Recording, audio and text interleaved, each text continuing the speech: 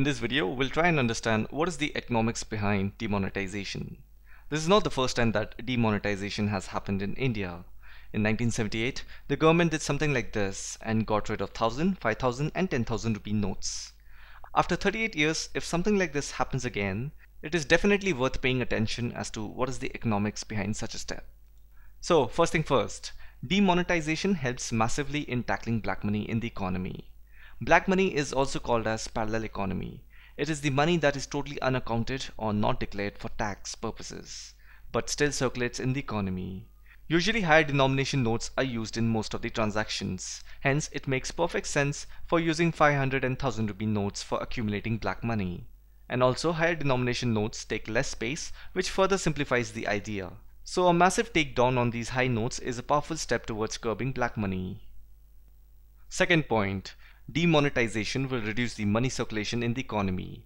Now, it is a known fact that many countless daily transactions are the basis of corruption in a country.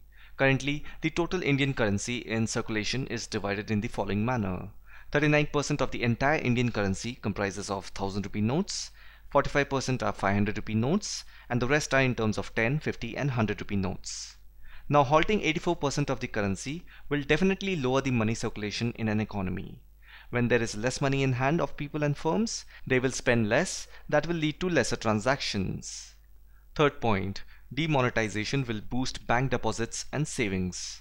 People will head to banks to deposit old notes. By controlling the money circulation in the economy and forcing people to deposit their money in the banks, the current accounts and saving accounts deposits will increase, and that will replace the high cost of borrowing and lower the overall cost of funds.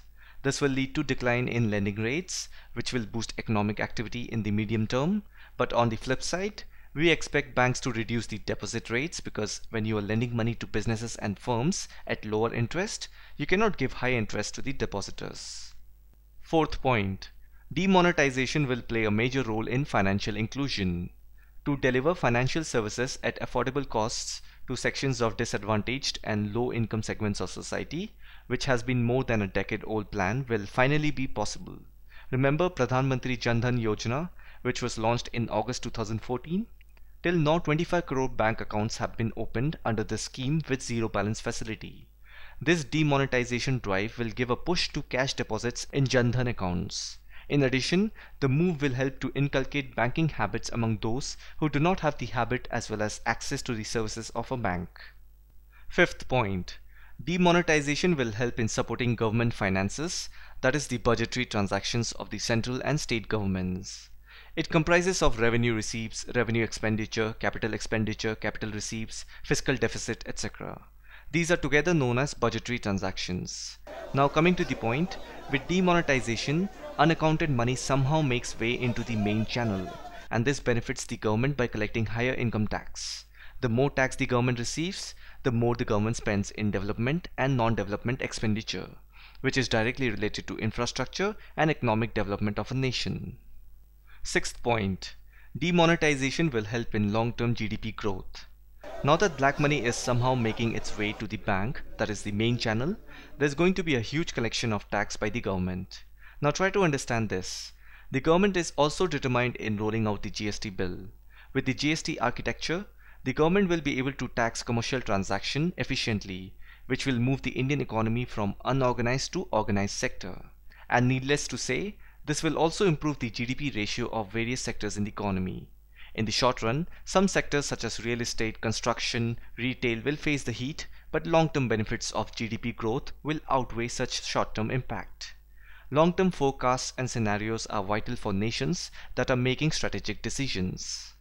Now coming to the seventh and the last point, demonetization teaches a great lesson on behavioral economics.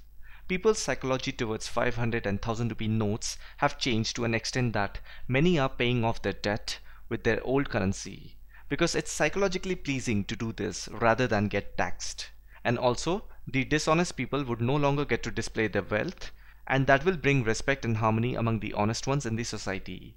Dowry, illegal activities and other immoral social practices will reduce due to white money. So these are some really great possibilities that will push our nation towards overall development. So in the end, economics helps us in predicting and forecasting future events. We need to see demonetization as a step towards hitting a reset button. A reset button unlike any other button or option, because here the nation is at stake. You don't get to use this kind of step every now and then. Now that we have hit that button, with a little bit of patience, cooperation and willpower, our country can sail through and become a land of great opportunity. If this is useful to you guys, let me know by leaving a comment, or if there is something you would like to see more of. And if you have enjoyed this video, don't forget to like it and share it with your friends. And last but not the least, don't forget to subscribe if you want to hear more of such analysis and perspectives. So as usual, thanks for watching, and I'll see you in the next one.